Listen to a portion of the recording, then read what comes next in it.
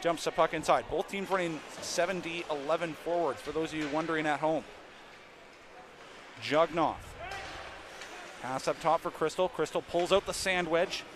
And the puck will bounce right towards center ice. And hey, Brennan Nelson has it. Nelson looking across the net. Oh, he scores!